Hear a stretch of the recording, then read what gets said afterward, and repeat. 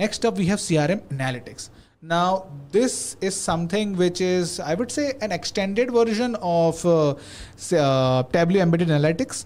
So basically what happened was, we would be seeing in next slides. So Salesforce had Wave, which they were using for their reporting and analytics purposes. So their Salesforce report works good, but it does not work. This Wave started in 2012, right? Yeah, 2013, and reports were good, but reports had certain limitations. It is not good. Yeah. So we will be. We have kind of. They had this tool Wave, and then they added on certain more things to it. Then they got to Einstein Analytics, and then Einstein. Sorry, my bad. Einstein Analytics, and after that we have Tableau CRM.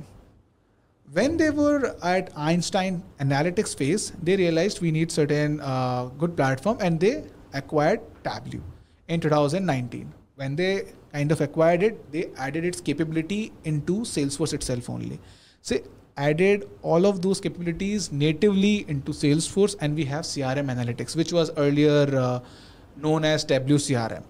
In CRM Analytics, you have the complete capability of kind of,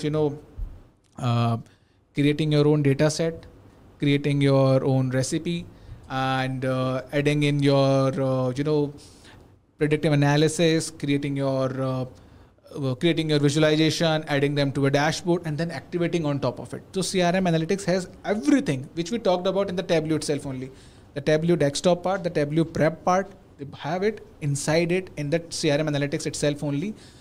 So CRM Analytics uses SAQL, and Tableau uses VisQL.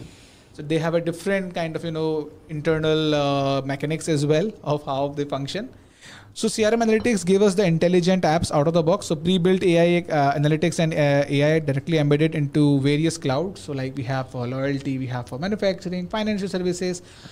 They have certain, I would say, visualization templates that we can use, certain AI-driven predictive analysis that we can use in our own application. Then we have industry apps, which is again empowered for the industries. We have action framework. Action framework allows us to do certain things, send email, update a record, send an email, or call a trigger, or activate a flow. We can do that. Then we have data platform.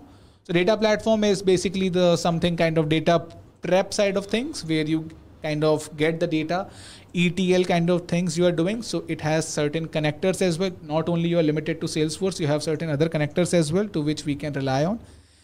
After that, we have security and user management. In security and user management, what you get is, as the name suggests, you have the security of Salesforce itself only, and then the user management, you can control who has access to what.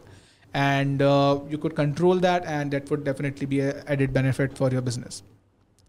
The next slide is showcasing what I explained earlier. Exactly what you explained. The evolution. So I will not be going into that. Next.